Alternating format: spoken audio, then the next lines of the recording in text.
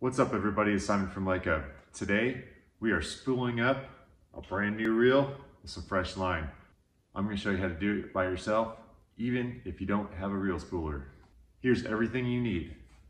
Of course, you need your new reel, you need some line,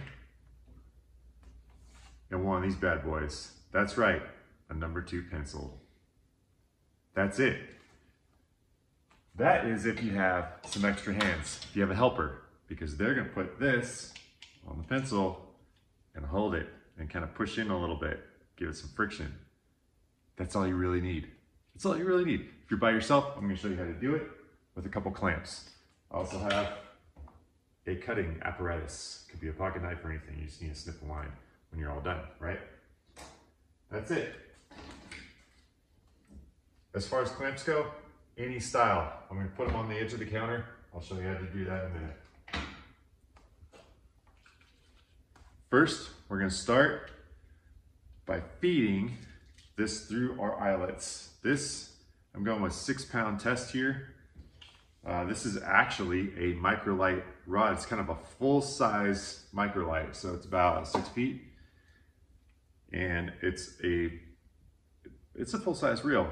It's a full-size reel, but it's a light action and it's a light rod. So we're gonna do 6 pounds, kind of an all-purpose for what we're gonna be using this rod for.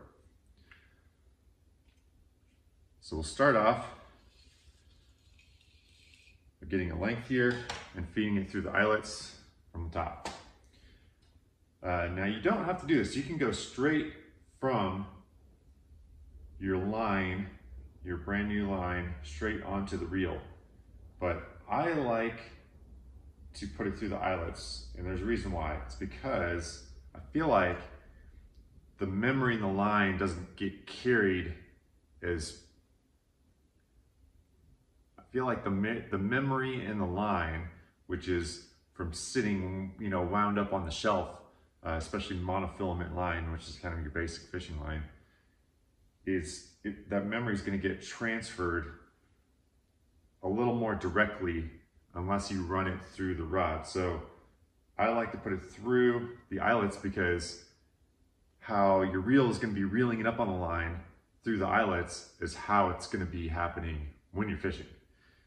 So the best thing to do, if you have the option, is once you're spooled up, if you have a boat, you can let all your line out and troll really slowly, and all that memory, all the twisting and everything, all the kind of looping, it'll all work itself out and straighten itself out in your wake. So that's really the best way to get rid of the memory in monofilament line. But if you don't have that option, when you're spooling up, I just recommend using the whole length of the rod if you can. So now that we have it fed through the eyelets, I'm just going to do a lasso right here on the end. I'm going to tie a lasso.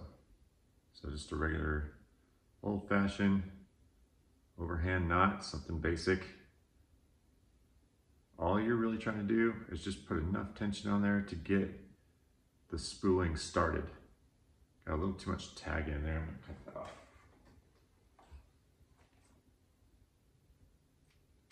Just want a little bit. A little bit's okay. Alrighty, so now we're going to loop this over the end, over the reel with the bail open, and just tight enough to get it started. Alright, so now what I'm going to do is I'm going to hold this line tight with one hand. This is where it gets tricky. You kind of either want to hold it tight enough or just loosen just a little bit. All you're trying to do is get it started. Okay, I got it started. So sometimes you might need to hold that lasso on there while you start reeling a little bit. But now that we got it started, now I can kind of back up and get a little more on there.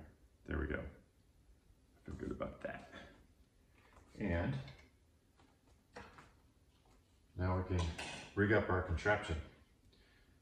So what I want to do is I'm going to step back and I'll be reeling it from this side. And so I want it to be coming up from the back side here, just to kind of be more of a natural flow on the reel. Put my magic pencil through here, open up my clamp. This clamp's a little overkill for the situation, but it'll work.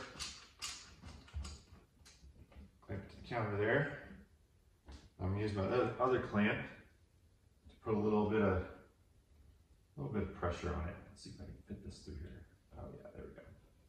So there's just enough friction. You just want enough friction so it's not just free spooling, and you don't want the line to be loose. You want the line to be tight while it's going onto your reel. And if you do that, you'll be fine. So we got a little tingle here. I'm gonna back it up.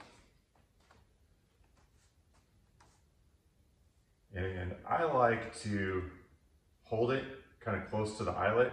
So I've got a nice tight, almost like a guitar string. I mean, really tight here.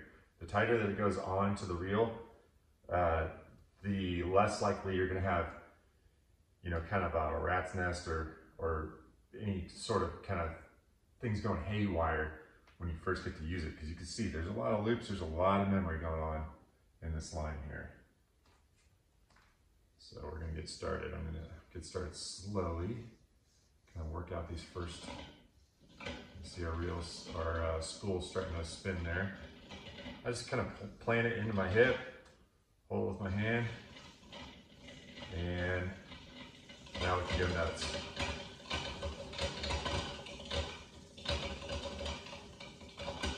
Just going and going.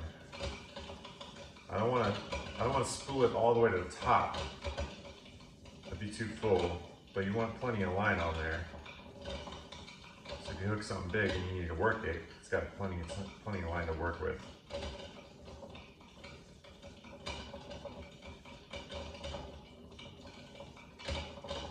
We're almost there. A little over halfway there. Kind of stop and check here.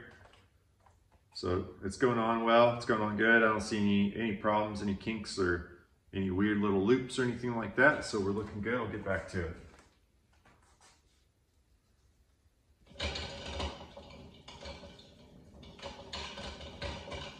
They make a device that, you know, holds the spool and everything like that. It makes it, you can actually mount your reel onto it and just go straight on there. And those are handy, but if I can do it with stuff I already have around the house, I'm gonna do that. That's more my speed. Alrighty. We are almost full here. I don't want it to be overly full because you're more likely to have kind of a rat's nest or some kind of loop or tangle or something.